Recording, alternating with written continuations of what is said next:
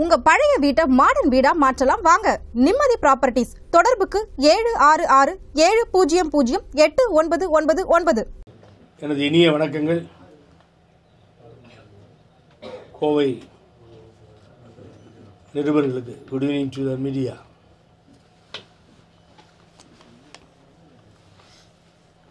திருமகன் ஈவேரா அவர்கள் மறைவை அடுத்து நேராக சென்று விசாரித்திருந்தேன். காங்கிரஸ் தலைவர் இளங்கோவன் அவர்களை சந்தித்து அண்ணன் ஓபிஎஸ் அவர்களும் எங்களது கழகத்தினுடைய ஒருங்கிணைப்பாளர் முன்னாள் தமிழ்நாடு முதலமைச்சர் அவர்களும் ஆழ்ந்த இரங்கலை தெரிவிக்க சொல்லியிருந்தார்கள். அதை போய் தெரிவித்து அவரை சந்தித்து ஈரோடு மாநகர மாவட்ட கழக செயலாளர் முருகானந்தம், கார்த்திகேயன் இவர்களோடு சென்று விசாரித்து வந்தேன் நிர்வாகிகளோடு. அந்த இழப்பினுடைய வடு கூட மாறவில்லை. அதற்குள்ளாக தேர்தல் ஆணையம் தேர்தலை அறிவித்து விட்டது. பல ஸ்டேட்டில் அறிவித்ததால் வேறு வழி இல்லாமல் உடனடியாக இந்த தேர்தல் அறிவிக்கப்பட்டிருக்கிறது. இதில் என்னென்னு கேட்டிங்கன்னா, எனக்கு பார்த்து சிரிப்பு தான் வந்துச்சு. ஏன்னு கேட்டிங்கன்னா, அண்ணன் ஓபிஎஸ் அனுமதி பெற்று, ஏன்னா அண்ணனும் சைன் பண்ணியிருக்காங்க, வேறு வழி இல்லாமல் அண்ணனும் சைன் பண்ணியிருக்காங்க. சைன் பண்ணி தான் அவருடைய ஒப்புதலை பெற்று தான் அவர்கள் பார்த்திங்கன்னா 49 தொகுதி மொத்தமாக 49 தொகுதி கூட்டணிக்கு கொடுக்கப்பட்டது. அனைத்து இந்திய அண்ணா திராவிட முன்னேற்ற கழகத்தில் கூட்டணிக்கு கொடுக்கப்பட்டது. உங்களுக்கு தெரியும், அதில் பாமக, பாரதிய ஜனதா கட்சி, அப்புறம் பார்த்தீங்கன்னா உங்களுக்கு வாசனுக்கு அவருடைய தமிழ் மாநில காங்கிரஸ், வாசன் அவர்கள் தலைவராக இருக்கிறார்.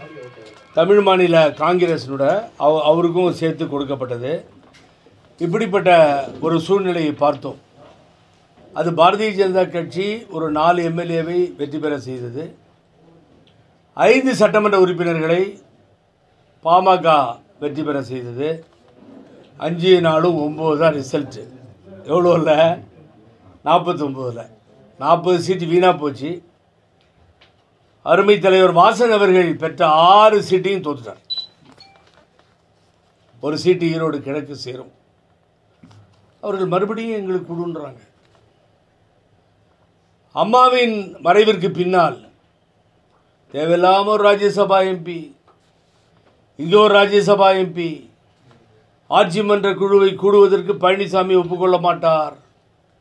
5 வருடம் ரிமைனிங் இருக்கும்போதே ஒரு முனுசாமின்னு ஒரு பெரிய மனுஷன், அவர் திருப்பி சட்டமன்றத்தில் நிற்பார், அதை ஜெயிச்சிருவார். 5 வருஷம் நாடாளுமன்றம், அந்த ராஜ்யசபா போயிடும். இப்படிப்பட்ட சூழ்நிலைகள் எல்லாம் ஏற்பட்டு அனைத்து இந்திய அண்ணா திராவிட முன்னேற்ற கழகம் கொடியேந்திய தொண்டன் ஒவ்வொரு உயரிய பதவிக்கு வருவதைத்தான் புரட்சி தலைவர் எம்ஜிஆரும் அம்மாவும் கண்டார்கள். அப்படித்தான் எங்களை வளர்த்தார்கள். ஆனால் இன்றைக்கி பார்த்தா தாரை வார்க்கப்படுகிறது. தொகுதிகள் கட்சிகளுக்கு தூக்கி கொடுத்து தாரை வார்க்கின்ற ஒரு சூழ்நிலையை நாம் பார்க்க முடிகிறது. இன்றைக்கி அவங்க போய் பேசிட்டு மறுபடியும் எங்களுக்கு கொடுங்கன்னு சொல்கிறதும், இந்த பழனிசாமி தப்பிச்சுக்கலாமான்னு பார்க்குறாரா என்னன்னு தெரியல. எனக்கு நைஸா வாசன் தலையில் கட்டிட்டு இந்த யுத்த களத்தில், தேர்தல் களத்திலிருந்து அப்படி போயிடலாமான்னு ஐடியா பண்ணுறாரான்னு. மக்கள் செல்வாக்கு இருக்க தலைவரில் நீங்கள் தொடர் தோல்விகளை சந்தித்த தலைவர். நல்ல தேர்தல் களம் அமைந்து ஆகிவிட்டது. இடைத்தேர்தல் வாங்க நில்லுங்க. இப்போ தான் தெரியுது கஷ்டம் என்னன்னு சொல்லி. ஏன்னா ஸ்ட்ராங்காக மோத வேண்டிய சூழ்நிலை ஏற்படும். ஸ்ட்ராங்காக மோத வேண்டிய சூழ்நிலை ஏற்படக்கூடிய நிலைப்பாடை போல் இங்கே ஏமாந்தால் என்ன ஆகுன்னு தெரியும். ஆளும் கட்சியை எதிர்க்க வேண்டும், உடன் காங்கிரஸ் இருக்கிறது. இப்படிப்பட்ட சூழ்நிலையில் கொங்கு மண்டலம் என்னுடையது என்று மார்தட்டிய எடப்பாடி பழனிசாமிக்கு ஒரு சேலஞ்ச். சரி, நீங்கள் என்ன பண்ண போகிறீங்க அப்படின்னு எங்களை கேட்பீங்க. நீங்கள் நான் பதில் சொல்ல தயாராக இருக்கேன். அங்கே ஒரு களம் அமைத்தாகிவிட்டது. நூற்றுக்கணக்கான நிர்வாகிகள் ஈரோடு மாநகர மாவட்டத்தில் எங்களது கழகத்தினுடைய ஒருங்கிணைப்பாளர் ஆல்ரெடி அறிவித்தாகிவிட்டது. இந்த கோவையை போல கோவையினுடைய மாவட்ட செயலர்கள் இங்கே அமர்ந்திருக்கிறார்கள். அதுபோல் அங்கே ஒரு களத்தை அமைத்து நாங்கள் தயாராக இருக்கிறோம். எங்களது ஆயுதம் அதிகாரம் இல்லை. எங்களிடத்திலே பணம் இல்லை. ஆனால் தேர்தலை எதிர்த்து நிற்க வேண்டும். ஆனால் எங்களிடத்தில் இருக்கின்ற ஒரே ஒரு ஆயுதம், மக்களிடத்திலே செல்வாக்கு பெற்று புரட்சித் தலைவி அம்மா அவர்களால் முதலமைச்சராக்கப்பட்டு விசுவாசத்தின் மறுபக்கமாக விளங்கக்கூடிய ஓபிஎஸ் என்கின்ற ஒப்பற்ற தலைவர் தான் எங்களுடைய ஆயுதம் இதற்கெல்லாம். ஆகவே அந்த தலைவருடைய உத்தரவிற்கு காத்திருக்கிறோம். நான் நேற்றுக்கு அங்கே தான் இருந்தேன். எங்கள் ஈரோட்டிலே நான் நேற்று முன்தினம் என்று நினைக்கிறேன் ஈரோட்டில் இருந்தேன். 2 நாட்களுக்கு முன்னால் உங்களை நான் இங்கே சந்தித்தேன். ஈரோடு மாநகரத்திலிருந்து மட்டற்ற மகிழ்ச்சி எனக்கு. கோவிந்தன் என்கின்ற கிழக்கு மாவட்டம், ஈரோடு கிழக்கு மாவட்டம் கோபிச்செட்டிப்பாளையம் அந்தியூரில் ஒரு பெரிய கூட்டம், கிட்டத்தட்ட 5000 பேர் கலந்து கொண்டார்கள். புரட்சித் தலைவர் எம்ஜிஆர் விழாவை அங்கே கண்டபோது மிகவும் எனக்கு ஆனந்தம். அங்கே ஒரு ஸ்பீச் கொடுத்தேன். அண்ணன் உத்தரவுக்கு இணங்க அதில் கலந்து கொண்டேன். தமிழ்நாடு முழுவதும் சிறப்பாக புரட்சித் தலைவர் எம்ஜிஆர் சத்துணவு தந்த சரித்திர நாயகன் விழாவை நாங்கள் கண்டோம். ஆகவே இங்கே பொறுத்தவரை எங்களுடைய நிர்வாகிகள் ஈரோடு மாநகர மாவட்டத்தில் போட்டியிடுவதற்கு தயாராக இருக்கிறார்கள். அந்த அனுமதியை தர வேண்டியவர், என்ன செய்ய வேண்டும் என்று ஆணையிட வேண்டியவர் அண்ணன் ஓபிஎஸ் அவர்கள். அவர்கள் என்ன சொல்லப் போகிறார்கள் என்பதை நாங்கள் தெரிந்து கொள்ள ஆவலாக இருக்கிறோம். இப்போ கரூரில் கூட ஷேக்கு போய் அவ்வளவு பிரமாதமாக ஆயிரக்கணக்கானோருக்கு இலவசமாக துணிகள் ஃபுட்டு எல்லாம் கொடுத்து அங்கே பிரமாதமாக அவர் கூட நடத்திட்டு இருந்தார். தமிழகம் முழுவதும் இருக்கின்ற 87 மாவட்ட செயலாளர்கள், ஒரு கம்மி 87 மாவட்ட செயலாளர்களும் மிக பிரமாதமாக விழா எடுத்திருக்கிறோம் நாங்கள். ஆகவே இந்த தேர்தல் களத்தை காணுவதற்கு அண்ணன் ஓபிஎஸ் தலைமையில் தயாராக இருக்கிறோம். அவரை காணுவதற்கு மாலை புறப்பட்டு செல்கிறேன். அங்கே அவர்களோடு பேசி அவர்கள் என்ன சொல்லுகிறார்களோ அதன்படி நாங்கள் பின்வாங்க தயாராக இல்லை. அண்ணன் நல்லதொரு முடிவை எடுப்பார். ஆகவே தேர்தலை சந்திக்க நாங்கள் தயாராக இருக்கிறோம். இதுதான் தேர்தல் கமிஷன் பொறுத்த வரைக்கும் ஒருங்கிணைப்பாளர் இணை ஒருங்கிணைப்பாளர் நாங்க இதா இருக்குது. இவங்க 2 பேர் கையெழுத்து போட்டாதான் நாங்க அதிமுக சார்பில் வேட்பாளர் நிறுத்த முடியும். மிக அருமையான கேள்வி. இதை பல பேருக்கு புரியாது. இது பல பேரால் எக்ஸ்பிளைன் பண்ண முடியாது. I am not criticising. அதனால் உங்களுக்கு தான் முடியும் அப்படின்னு கேட்டுறாதீங்க. என்னால் தான் முடியும், வேறு வழி இல்லையான்னு கேட்டிங்கன்னா 2000/2017 அதுதான் அந்த கேஸ், ரெட்டேலை கேஸ். உங்களுக்கு தெரியும். அந்த ரெட்டேலை கேஸில் led by Madhusudhanan group entitle to அப்படின்னு போட்டு ரெட்டேலையும் கட்சியையும் நீங்கள் யூஸ் பண்ணிக்கலான்னு 3 தேர்தல் ஆணையாளரும் உட்காந்து விசாரித்து பல நாட்கள் விசாரித்து கொடுக்கப்பட்ட தீர்ப்பு. என்னுடைய பார்ட் அதில் இன்டர்வினர். நான் இன்டர்வினர். தீபான்னு ஒருத்தங்க இருந்தாங்கல்ல, அவங்க ஒரு இன்டர்வினர். உங்கள் ஊரில் கேசி பழனிசாமி இருந்தார், அவர் ஒரு இன்டர்வினர்.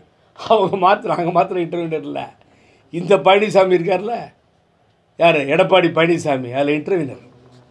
ரொம்ப ரொம்ப கூர்ந்து கவனிக்கணும். அந்த இன்டர்வியூனரை இம்ப்ளீட் பண்ணி உள்ளே கொண்டு வராரு. யார்? எங்கள் அண்ணன் ஓபிஎஸ் ஒத்துக்கிறார். அதுக்கு பின்னாடி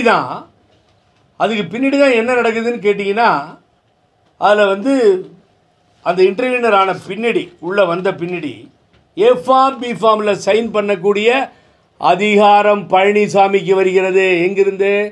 இன்டர்வியூனர் இருந்தவர் அங்கே வரார். அப்போ ஒரிஜினலாக வெற்றி பெற்றது யார்? மதுசூதனன் அண்ணன். இன்றைய தினம் இல்லை, இறந்து விட்டார்கள். அதில் அண்ணன் ஓபிஎஸும் திரு செம்மலை அவர்களும் இப்பொழுது இருக்கிறார்கள். அதற்கு பின்னால் தேர்தல் நடக்கிறது. தொண்டர்கள் வாக்களிக்கிறார்கள். கட்சியினுடைய சீஃப் ஆஃப் த பார்ட்டி ஒருங்கிணைப்பாளராக அண்ணன் ஓபிஎஸ் தேர்ந்தெடுக்கப்படுகிறார். கட்சியினுடைய சீஃபாக இருக்கார். நீங்கள் கேட்ட கேள்வி 2 பேரும் ஏன் சைன் பண்ணாங்க இல்லைன்னு. இப்போ என்ன ஆச்சு கதைன்னா, தான் தலையில் யானை மண்ணவாரி போட்டுக்குமா சில நேரத்தில் சொல்லிகிட்டு இருப்பாங்க. அது மாதிரி பழனிசாமி ரொம்ப அறிவாளி, புத்திசாலி. அங்கே சட்டமேதை சண்முகம் போன்றவர்கள்லாம் இருக்காங்க, உங்களுக்கு தெரியும். சாந்தி பூஷனுக்கு பின்னாடி பெரிய சட்டமேதை அவர் தான். இவங்கெல்லாம் ஐடியா சொல்லி கொடுத்து ஒரு லெட்டர் எழுதினார். என்ன லெட்டர்னு கேட்டிங்கன்னா, இந்த ஒருங்கிணைப்பாளர் இணை ஒருங்கிணைப்பாளர் இல்லை, பர்டிகுலராக நான் இல்லவே இல்லை, இணை ஒருங்கிணைப்பாளர் இல்லை, அந்த பதவிக்கு எனக்கும் சம்பந்தம் இல்லை, ஆகவே நான் அதை ஏற்றுக்கொள்ளவில்லை அப்படின்னு சொல்லி இப்பொழுது இணை ஒருங்கிணைப்பாளரும் இல்லை. யார்? பழனிசாமி. அப்போ இணை ஒருங்கிணைப்பாளர்கள் இல்லைன்னா யார்? ஒருங்கிணைப்பாளர் மாத்திரம்தான் இந்த கட்சிக்கு பாஸ். அவர் தான் ஒருங்கிணைப்பாளர். புரட்சி தலைவி அம்மாவால் அடையாளம் காட்டப்பட்ட ஓபிஎஸ் அண்ணன் தான் இந்த கட்சியினுடைய சீஃப். அந்த இடத்துலையும் பழனிசாமி இல்லாமல் போய்டுறார். இப்போ ஒரு எலெக்ஷன் கமிஷன் இங்கே வர தேர்தல் ஆணையம் காலண்டர் ஆஃப் ஈவெண்ட்ஸ் தேர்தல் அட்டவணையை அறிவித்த பின்னால் நாமினேஷன் போடுறதுக்கு 3 நாளைக்குள்ளார நீங்கள் தேர்தல் உங்களுடைய சின்னத்தை நீங்கள் பதிவு பண்ணி கொடுத்துருக்கணும், கடிதம் கொடுத்துருக்கணும். அந்த 3 நாளைக்குள்ளார நீங்கள் 3 நாளைக்கு மேலே கொடுத்தாலே சின்னம் போயிடும், கிடைக்காது. அப்போ போட்டி போட்டுட்டு கொடுக்கும்போது அப்போ தான் நாங்கள் எங்களுடைய அண்ணனோட ஈவினிங் பேசுகிறேன். அவர் கழக சட்ட ஆலோசகர், கழகத்தினுடைய ஆலோசகராக அண்ணன் பண்ருட்டி ராமச்சந்திரன் மற்ற வழக்கறிஞர்கள் இருக்கிறார்கள்.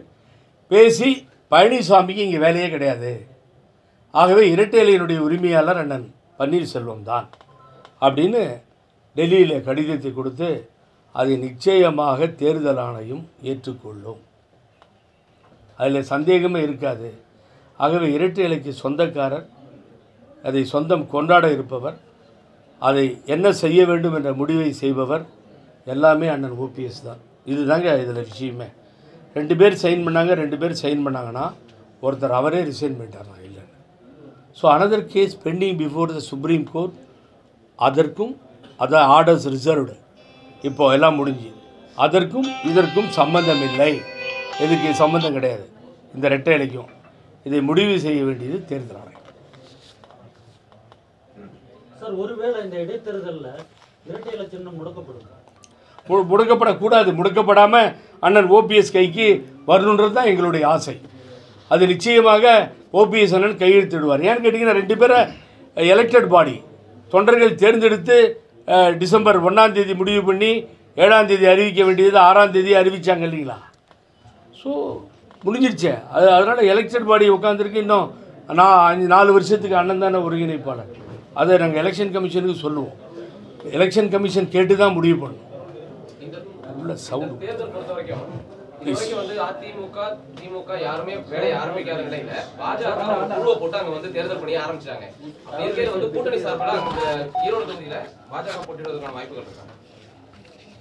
இல்லை, அது பாரதிய ஜனதா கட்சி அண்ணனோடு பேசி அண்ணன் என்ன முடிவு செய்ய போகிறார் என்பதை தான். Not only the Bharatiya Janata கட்சி, எந்த கட்சியாக இருந்தாலும் உண்மை விசுவாசி, நம்பகமானவர், நம்ப தகுந்தவர்னு ஓபிஎஸ் அண்ணனை நம்புவார்களே தவிர மக்களிலிருந்து சொல்கிறேன், ஓட்டர்ஸ் சாதாரண மக்களிலிருந்து அவரை ஒப்புக்கொள்வார்களே தவிர துரோகம் செய்த பழனிசாமியை ஏற்றுக்கொள்ள மாட்டார்கள். அதுதான் பேரூராட்சியில் 0, நகராட்சியில் 0, மாநகராட்சியில் 0, தொடர்ந்து 0ன்ற பாயிண்டில் நின்றுட்டு இருக்கவர் தான் பழனிசாமி. ஒரு வேளையும் ஈரோடு கிழக்கில் நடக்காது, எங்களுக்கு தெரியும். Situation is like this. ஆகவே இந்த இரட்டை இலை நிச்சயமாக அண்ணனுக்கு கொடுக்கப்படும். அவர் தான் கேண்டிடேட்டை. அது வந்து தனியாக நிறுத்துறதா அலைன்ஸா எல்லாத்தையும் அவர் தான் முடிவெடுப்பார். எதுங்க அதை தானே பாருங்கள், அருமையாக அடிச்சிங்க. இப்போ தான் நீங்கள் நேற்று கூட நான் டெபேட்டில் உட்காந்துருக்கும்போது ஒரு பிஜேபியினுடைய கட்சியினுடைய சார்பாக உட்கார்ந்தவர் ரொம்ப தெளிவாக கேட்டார். என்ன கேட்டார்னு கேட்டிங்கன்னா, இது மாதிரி எந்த படம் கேட்டார். என்ன கேட்டார்னு கேட்டிங்கன்னா ரொம்ப தெளிவாக கேட்டார்.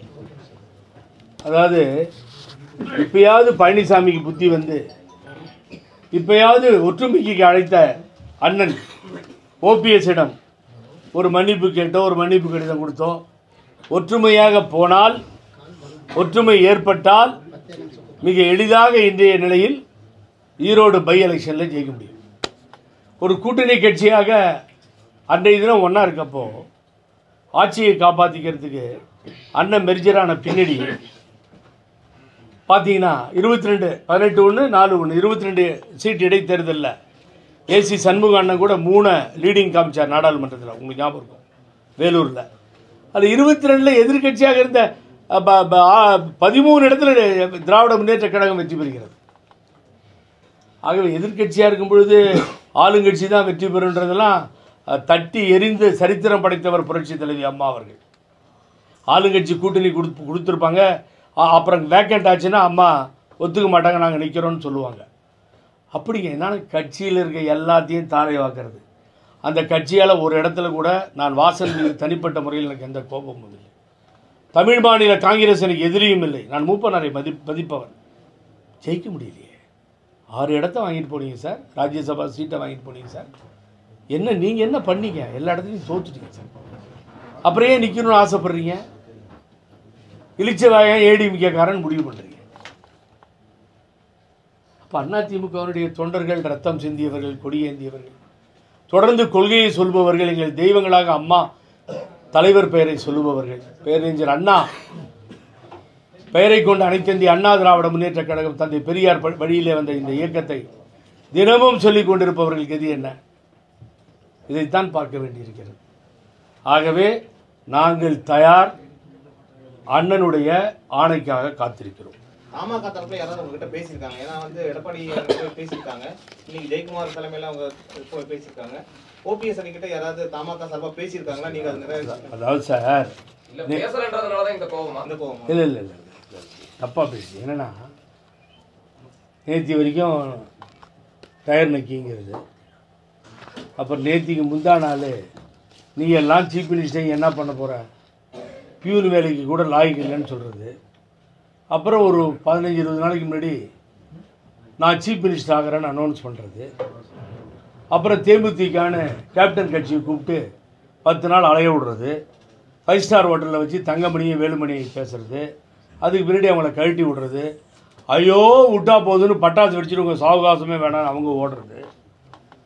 அப்புறம் என்ன தேர்தல் வந்தால் மாத்திரம் என்ன, இப்போ பெரிய லவ் அஃபெக்ஷன் வந்துடுது. இப்போ என்ன, இப்போ பெரிய அப்படியே நெருங்கிய காதலை இப்போது தேர்தலில் ஒன்று கொள்கையில் சரியாரு, ஒன்று கோட்பாடில் சரியாரு, நீ எடுத்த நிலைப்பாட்டில் சரியாரு. மக்கள் கேட்குறாங்கல்ல சார், மான மரியாதையே இல்லையா உங்களுக்குலான்னு சொல்லிட்டு. ஆகவே எங்களுக்கு எந்த கோபமும் கிடையாது சார். நீங்கள் சார் ஒன்றே ஞாபகம் வச்சுக்கோங்க, எங்களுக்கு இதெல்லாம் ப்ளீஸ் பாதாடு, இதை பற்றி கவலைப்படுறதில்ல. தெருவில் இறங்கி ஓட்டு கேட்க போகும்போது மக்கள், இப்போ கூட நான் மேலே ஏறி வரேன் சார், சாப்பிட்டுட்டு வரோம், இல்லை நாங்கள் சாப்பிட்டு வந்தோம், என்ன சொல்கிறாங்க அப்படின்னு கேட்டால் ரொம்ப நீட்டாக அழகாக சொல்கிறாங்க. என்ன, OPS அண்ணனை ஸ்ட்ராங்காக நிற்க சொல்லுங்கள், OPS அண்ணன் தான் நன்றி மிக்கவர், நன்றி உள்ளவர், அம்மா சொல்லிய அருமையான தலைவர்னு தான் மக்கள் மனதில் இருக்குது. இந்த கூட்டணி இல்லாமல் தான் சார் ஜெயித்தோம். 2016 2வது தடவை ஜெயிக்கிறாங்க அம்மா கண்டினியூஸாக. ஒரு சின்ன கூட்டணி வச்சாங்கல்ல, மிஸ்டர் சேகு தமிழரசன், மிஸ்டர் சரத்குமார், தமிமுன் அன்சாரி, தனியரசு, கருணாசு, பெரிய கட்சிகளா? எல்லாத்துக்குமே ரெட்டையிலை கொடுத்து தான் அம்மா 2வது தடவை ஜெயிச்சு கொடுத்துட்டு போச்சு, இன்னுயிரையும் பயன்படுத்தி. அதனால் அடுத்தவர்களை நம்பி ஓடும் பொழுது இந்த நிலை தான் ஏற்படும். சார், சசிகலா OPS EPS சந்திப்பேன் அப்படிங்கிறாங்க, ஜெயக்குமார் அது முடியவே முடியாது அப்படிங்கிறார் சார். என்னங்க, சசிகலா OPS EPSயுமே சந்திப்பேன், விரைவில் 2 அணிகளும் இணையும் அப்படிங்கிறாங்க. ஜெயக்குமார் என்ன சொல்றாரு அப்படின்னா, இவங்க சசிகலாவும் சேர்த்த மாட்டோம், OPS சேர்த்த மாட்டோம் அப்படின்னு சொல்றாரு. அவங்க அப்பா விட்டு சொத்து பாருங்க, நம்ம பொறாத்தலையும் அப்பா விட்டு சொத்து. இவர் இவரை சேர்க்குறாங்க, சேர்க்க மாட்டாங்க. யாரும் இருந்தாலும் சொந்த தொகுதியில் தோற்று போய் அரசியல் அனாதையை ரோட்டில் நிற்கிற நீ இதால் பற்றி பேசுகிறதுக்கே விரும்புறது இல்லைங்க. நான் அங்கே பீஸ் பவுத்து அவங்க மேலே சொல்லிக் கொடுக்குறத கீழே பேசுகிறது. நீ யாரையா உன்னை சேர்த்துக்கிறதுக்கு? தொண்டர்களை எலெக்ட் பண்ணி ஒருங்கிணைப்பாளரை உட்கார வச்சாச்சு, இவர் யார் சேர்த்துக்கிறதுக்கு? எனக்கு இன்னொன்று இன்றைக்கி ப்ரெஸ்ஸில் நான் பதிவு பண்ணுறேன். சின்னம்மாவை சரண்டர் பண்ணது புகழேந்தி. அங்கே உட்காந்து தான் 8 பிணைகளை கொடுத்து அந்த ஜெயிலில் என்னால் எவ்வளோ முடியுமோ அத்தனை உதவிகளை அவங்க செஞ்சு அவங்களுக்கு தெரியும். அம்மாவுக்கு என்னுடைய துணைவியார் பிணை கொடுத்தாங்க. அன்றைக்கி கோர்ட்டில் நின்று குறுகான்ற நீதிபதி கேட்குறாங்க சொத்து போய்டுன்னு. என்னுடைய துணைவியார் சொன்னாங்க, போனால் போகுது பரவாயில்லைங்க எங்கள் தலைவிக்காகன்னு. கனடாவிலே பதில் சொன்னோம், சர்ப்ரைஸ் ஷாக் ஆனாங்க. இப்படிப்பட்ட சூழ்நிலைகள் எல்லாம் இருந்துச்சு. ஜெயக்குமார் எங்கே போனார் அப்போலாம்? ஆகவே சேர்த்துக்க மாட்டேன்னு சொல்கிறது இவர் யாருங்க? முதல்ல காலில் விழுந்து தவிழ்ந்து ஆட்சி அதிகாரத்தை அவங்ககிட்ட வாங்கிட்டு அவங்களுக்கு துரோகம் பண்ணிவிட்டு 13 அமைச்சர்கள் ஜெயிலில் பார்த்தாங்க. ஒரு ஆள் பார்த்தீங்கன்னா இந்த பிடிங்க உங்கள் பார்ட்டி எங்கே இருக்குன்னு வச்சுக்கோங்க, செவுத்து பிடிச்சிட்டு அழுவோம். மொத்தமாக 4 பேர் வந்தாங்க ஒரு நாள் 13 பேர்த்தில். பார்த்தீங்கன்னா ஒரே காமெடியாக இருக்கும். நான் தான் கூட இருக்கேன். அண்ணன் செங்கோட்டையன் சின்னம்மாவில் முதலமைச்சர் ஆக்கப்பட்டவர். அம்மா கையை பிடிச்சிட்டாங்க. சின்னம்மா உட்காருங்க செங்கோட்டையன் அப்படிங்கிறாங்க. ஓ அப்படின்னு ஒரே சவுண்டு அழுவாச்சு. அது நடக்குது. உடனே ஓன்னு அழுவுறார் இவர் கீழே உட்காந்து. அடுத்தது பார்த்தீங்கன்னா சைடில் செல்லூர் ராஜ் அவர் ஒரு பக்கம் நின்றுட்டு இருக்கார். செவுத்தை பிடிச்சிட்டு காமராஜ் அழுவுறாரு. அழுவாமல் அப்படியே நின்றுட்டு இருந்தது எங்கள் அதிபுத்திசாலி யார், திண்டுக்கல் சீனிவாசன். 4 பேர் அப்படியே சோகமாக அப்படியே எந்த மாதிரி அயோக்கியங்களாக இருப்பானுங்க சார், சேர்க்க மாட்டேன் அப்படின்னு. ஒவ்வொரு மந்திரியும் இந்த சிவி சண்முகம் மத்தியானம் 3:30 மணி எல்லாமே லோக்கல் கார்டியன் பர்மிஷன் வாங்கி என் மூலியமாக தான் போகணும். எல்லாம் என்னை வச்சு தான் உள்ளே போகணும். போய் பார்த்துட்டு காலில் விழுந்துட்டு எழுந்திருக்கவே இல்லை. யார், சிவி சண்முகம். அவங்க என்கிட்ட சொல்கிறாங்க எழுப்புங்க என்னங்க இப்படி பண்ணுறாருன்னு. எல்லாம் என்னோ பெரிய போதி மரத்துக்கு கீழே உட்காந்த புத்திஸ்ட் மாதிரி புத்தர் மாதிரி பேசிட்டு இருக்கிறாங்க. ஆகவே ஜெயக்குமார் சொல்லுவதற்கு இந்த கட்சியில் அவருக்கு அதிகாரம் இல்லை. இது தொண்டர்கள் இயக்கம். தொண்டர்கள் தான் முடிவு செய்ய வேண்டும். மக்கள் தான் முடிவு செய்யும். மக்கள் தான் மகேசன் தீர்ப்பு மக்கள் தீர்ப்பு என்று புரட்சித் தலைவர் எம்ஜிஆர் சொன்னார். அம்மா அதை தான் வேண்டும் என்று சொன்னார்கள். ஆகவே தான் சொல்லுகிறோம், எங்களை பொறுத்தவரை தொண்டர்களும் மக்களும் தான் முடிவெடுப்பார்கள். அதுதான் ரொம்ப முக்கியமான. இரண்டு அணிகளும் மாறி மாறி குற்றம் சொல்லிட்டு இருக்கிறீங்க. எப்படி சார் தயவு செய்து வந்து நீங்க ஜெயிப்பீங்க சார்? இல்லை நான் சார் அருமையான கேள்வி. நீங்கள் சொல்கிறது ஒரு நியாயமான ஒன்று. ஈரோட்டில் எப்படி ஜெயிப்பீங்கன்னு அழகாக கேட்டீங்க. இதை தானே சார் சொல்லிகிட்டு இருக்கோம். நாங்கள் நாளைக்கு காலையில் மாபெரும் வெற்றியை பெற்றுடுவோன்னு மாறுத்தட்டிக்கல சார். நாளைக்கு காலையில் எங்கள் அண்ணன் முதலமைச்சர்னு நான் சொல்ல சார். கட்சி உடஞ்சா என்ன ஆகுன்னு உங்களுக்கு புரியுது, எங்களுக்கும் புரியுது சார். இப்பயாவது புத்தி வந்து வாயா ஒன்றா சேர்ந்து போகலான்னு சொல்கிறோம். அன்றைக்கு இடைத்தேர்தல் வந்தது, உள்ளாட்சி தேர்தல். அதில் சைன் பண்ணுறதுக்கு அண்ணன் கேட்டு 1 வாரம் அனுப்பிச்சார். நீயும் நானும் அடிச்சுக்கிறோம். வீணாக கட்சிக்காரன் தெருவில் நின்றுடுவாங்க, சுயேட்சை ஆகிடுவாங்க, வாயான்னு கூப்பிட்டாரு. வரல. 1 வாரம் வெயிட் பண்ணிவிட்டு எல்லாம் சுயேட்சை ஆகிட்டான் சார் கட்சிக்காரங்க. அப்போ இப்போ என்ன நடக்கும்? ரெட்டை இலையை வாங்கி பண்ணணுன்ற துணிவோடு இருக்கோம். நாங்கள் போகிறோம், போராடுறோம். நீங்கள் சொல்கிற ரூட்டில் வருதுன்னே வச்சுக்கோங்க. உங்கள் பச்சிக்க வரேன் நான். கட்சி உடஞ்சி நிற்கிது. அவர் ஆரம்பத்தில் அதான் கேட்டார். யாருக்கு லாபம்? கட்சி உடஞ்சி 2-3 இருந்தால் ஜெயிச்சிருமா அந்த கட்சி? நான் மறைச்சியெல்லாம் புகழேந்தி எந்த காலத்துலையும் பேசி எனக்கு பழக்கம் இல்லை. நான் பேசவும் மாட்டேன். ஆகவே ஒரு கட்சியை உடைக்கணும், நாசம் பண்ணணும். ஸ்டாலின் என்கின்ற முதலமைச்சர் காலில் திரைமறைவில் விழுந்து இந்த கட்சியை உடைச்சி ஜெயிலுக்கு போகாமல் தன்னை ஊழல் வழக்கிலிருந்து காப்பாற்றிக்கணும். இதுக்கு போடுற நாடகம் தானே சார் இது. அது பி டீம்னு எங்களை காமிக்கும். பியிலேருந்து இசட் வரைக்கும் இவங்க தான் டீம்.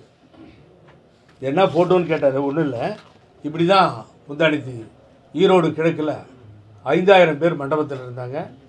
அங்கே அண்ணன் கட்டவுட்லாம் வச்சு நான் ஸ்பீச் கொடுத்தேன் அம்மாவுக்கு. அதுக்கு தான் இந்த ஃபோட்டோ காமிச்சேன். அதே மாதிரி கரூர்லேயும் ஏகப்பட்ட செலவில், நாட் ஒன்லி கரூர், இங்கே கோவை, இவர் அண்ணன் தலைமையில் எல்லா இடத்துலையும் கட்சி ஃபங்க்ஷன் இருக்குது. ஈரோட்டில் கார்த்திக் வந்து உட்காந்துருக்கு. அங்கே நம்ம இவர் இருக்கார், ஐடி விங்கு ரமணிகாந்த், எல்லாரும் நீங்கள் எல்லோரும் இருக்காங்க. ஆகவே ஈரோடு ஸ்ட்ராங்காக கையில் வச்சுருக்கோம். அண்ணனுடைய முடிவுக்காக காத்திருக்கோம்.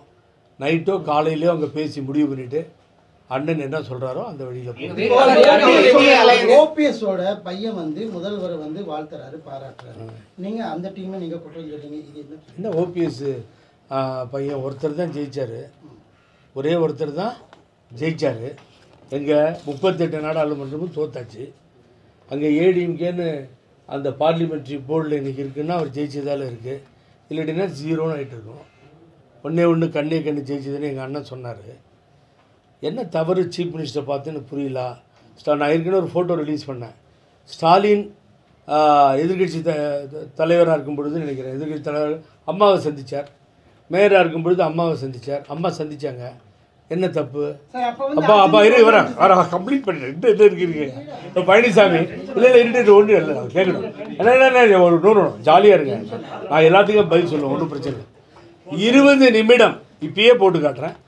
20 நிமிஷம் கலைஞர் பிறந்ததிலிருந்து, வளர்ந்ததிலிருந்து, பராசக்தி எழுதியிலிருந்து அவருடைய வாழ்க்கை வரலாற படம் திறக்கிறப்போ இதே பழனிசாமி தான் சட்டமன்றத்தில் அழகாக பேசினார். அப்போ யார் அவர்? எவ்வளோ பாராட்டி கலைஞரை பேச முடியுமோ பேசினார். அதை தப்புன்னு சொன்னோமா? இருந்த ஒரு தலைவரை பற்றி பேசினார்னு சொன்னோம். இது சார், அதாவது திருடுவான், திருடுறவன் என்ன பண்ணுவான்? அமைதியாக இருப்பான். அவனை என்னடான்னு கேட்டிங்கன்னா இன்னொருத்தனை கையை காட்டுவான். இது போலீஸ்காரனுக்கு மாத்திரம் புரியும். இன்னொருத்தனை கை காட்டுறானாவே இவன் தான் திருடி இருப்பான்னு. அதனால் அங்கே உட்காந்துட்டு 20 நிமிஷமாக கலைஞரை புகழ்ந்து பேசுறது. அதுக்கு பின்னாடி நீங்கள் என்ன வேணாலும் பண்ணிக்கலாம். முந்தானத்து கொடநாடை பற்றி பேசும்போது ஏழிச்சு பயந்துட்டு வெளியில் போகிறார் இவர். எழுத்து பேச வேண்டியதானே சிஎம்மை? கோயம்புத்தூரில் கொடுத்தீங்களா ஒரு டீமுக்கிட்ட? ஐஜி தானே, உங்கள் ஐஜிகிட்ட கொடுத்தீங்களா? ஒன்றுமே பண்ணாமல் சிபிசிஐடிக்கு தூக்கி கொடுத்துட்டீங்களா? நாங்கள் என்னையா பண்ணணும்னு கேட்க வேண்டியது தானே? ஏன் கேட்க மாட்டேன்றீங்க? அந்த தைரியெல்லாம் கிடையாது சார். இங்கே இது திரைமறைவில் இந்த கட்சியை ஒழிக்க வேண்டும் என்று பழனிசாமி முடிவெடுத்துட்டார். அண்ணன் இந்த நிமிஷமும் சொல்கிறேன், எங்களை வழிநடத்துகின்ற ஓபிஎஸ் என்கின்ற அண்ணன் ஒற்றுமைக்கு தயார். புகழேந்தி வேணால் இவ்வளோ பேசிட்டு போகலாம். ஆனால் அந்த அண்ணன்ட்ட இன்றைக்கும் ஒற்றுமையாக போகணும் ஏடிஎம்கே நினச்சா அவரோட பேசினா இன்றைக்கும் தயாராக இருக்கார். அவருடைய மனப்பக்குவம் தெரியும். கட்சி போயிடும் புகழேந்தி, கட்சி போயிடும் வைத்திலிங்கம், கட்சி போயிடும் ஜேசிடி பிரபாரன், கட்சி போயிடும் மனோஜ் பாண்டியன். இப்படி தான் மாவட்ட செயலர் அத்தனை பேர்த்தோட கூப்பா கிருஷ்ணா எல்லாத்தையும் பேசிட்டு இருக்காரே தவிர அண்ணன் நான்ற அகம்பாகம் இல்லை. ஏதாவது ஓபிஎஸ் பதவி கேட்டார், ஓபிஎஸ் பதவிக்காக போராடினார்னு சொன்னால் நான் இனி பிரஸ்ஸை சந்திக்கவே இல்லை சார். இன்றைக்கி நான் சொல்கிறேன் இது. ஏன்னா இந்த மக்கள் லட்சக்கணக்கில் பார்த்துட்டு இருப்பாங்க. ஓபிஎஸ் என்கின்ற தலைவர் எனக்கு பதவி வேண்டும், அம்மா வைத்த பதவியை நாங்கள் வகிக்க மாட்டோம்னு சொல்லி ஒரு தீர்மானத்தை கொண்டு வந்து சத்தியம் பண்ணிவிட்டு அப்புறம் பொதுச் செயலாளர் வேண்டும்னு என் தலைவர் கேட்டால் நாங்கள் பேசவே இல்லை சார்.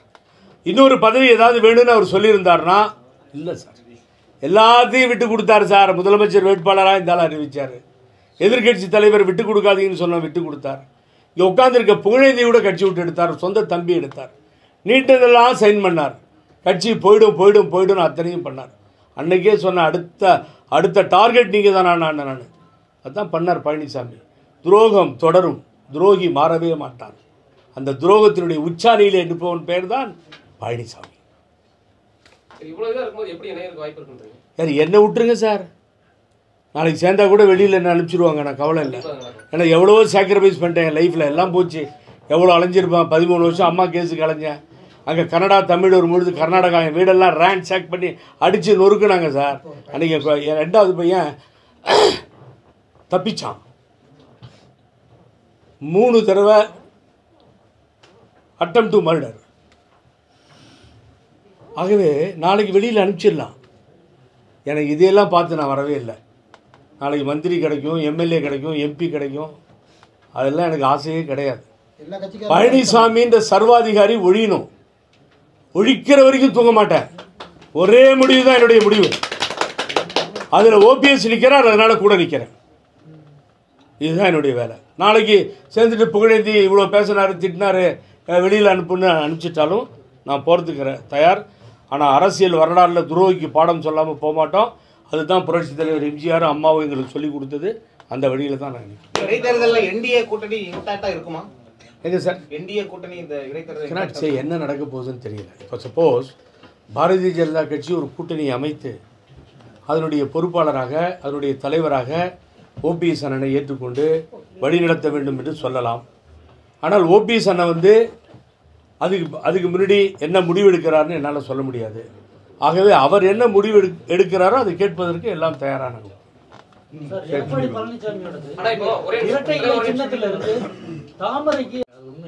யாருக்கு?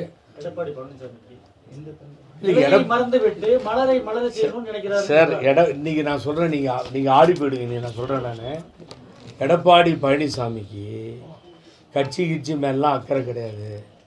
இங்கே அவருக்கு அவர் ஒரு பெரிய புரட்சி தலைவரை விட மேலே, புரட்சி தலைவியை விட மேலே ஒரு பெரிய, அதாவது காலையில் எழுந்த உடனே மக்கள்லாம் பழனிசாமியை பார்த்து அந்த படத்தை பார்த்து கும்பிடு போட்டு அப்புறம்தான் காலை வேலைகளையெல்லாம் ஸ்டார்ட் பண்ணுறாங்கன்னு அவரை நினச்சிக்கிட்டு இருக்காரு.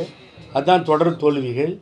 ஆகவே பழனிசாமிக்கு எந்த வித சார் சொந்தமாக எதாவது இருக்கணும் சார்.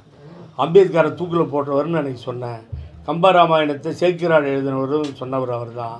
இப்படி 1ஆ 2ஆ சார் கேட்க முடியாது. ஆகவே அவரை போய் ஒரு அறிவாளின்னு சொன்னால் நான் ஒத்துக்க மாட்டேன். அதான் அன்றைக்கே சொன்னேன், எனக்கு comparative Palaniswami 100 times better Velumani. ஏன்னா நீங்கள் தப்பாக நினச்சாலும் பரவாயில்ல, வேலுமணி என்ற முன்னாள் அமைச்சரோட பழகியிருக்கேன். வேலுமணி கொஞ்சம் களம் தெரிஞ்சவர், தொண்டர்களை புரிந்தவர், கொஞ்சம் அறிவு மிக்கவர். இதெல்லாம் இல்லாத ஒரு ஆள் தான் பழனிசாமி. ஆகவே இவருக்கு அறிவு இருக்கான கம்ப்ளீட்டாக கிடையாது, அவருக்கு கொஞ்சமாவது இருக்குது. பேசாமல் வேலுமணி தூரமாக நில்லையான்னு ஒதுக்கி வச்சுட்டு அந்த அணியை கையில் எடுத்தாருன்னா ஏதாவது வழி பிறக்கும்னு நினைக்கிறேன். ஆனால் இப்போதைக்கு ஈரோடு இடைத்தேர்தலை பொறுத்த வரைக்கும் அதிமுக சார்பில் வேட்பாளர்கள் நிறுத்தப்படுமா மாட்டாரா? ஏன்னா இன்னைக்கு வரைக்குமே வந்து தேர்தல் ஆணையத்தை ஏற்றுப்பாங்கன்ற நம்பிக்கை இருக்குன்னு தான் சொல்றீங்க சார். நிச்சயமாக 31ஆம் தேதி இல்லையா நாமினேஷன் ஸ்டார்ட் ஆகுது சார். அன்னைக்குள்ள டைம் இருக்குது. இது அண்ணன் முடிவு பண்ணி ஓபிஎஸ் தான் சார் அறிவிக்கணும். இந்த கட்சியினுடைய ஒருங்கிணைப்பாளர்னு தேர்தல் கமிஷனில் அதிகாரம் படைத்தவர் அவர் தான். ஆகவே அவர் தான் முடிவு செய்யணும், அவர் தான் சார் அறிவிப்பார், வேறு வழியே கிடையாது. ஆல்ரெடி ஆர்டர் கூட ரிசர்வ்டு, அது இது சம்மந்தம் இல்லை. இப்படிப்பட்ட சூழ்நிலை. ஆகவே அதிமுகவுக்கும் பழனிசாமிக்கும் சம்மந்தம் கிடையாது சார்.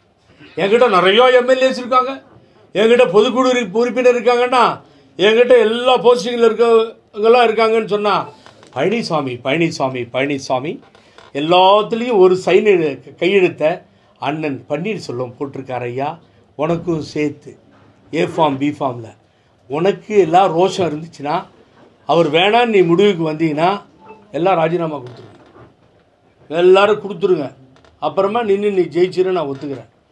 ஆகவே என்னை பொறுத்தவரை அனைவரும் சட்டமன்ற உறுப்பினர் ஆவதற்கு காரணமானவர் பன்னீர்செல்வம் என்கின்ற அண்ணன், எங்களுடைய தலைவர் தான். இது யாரும் மறுக்கவே முடியாது.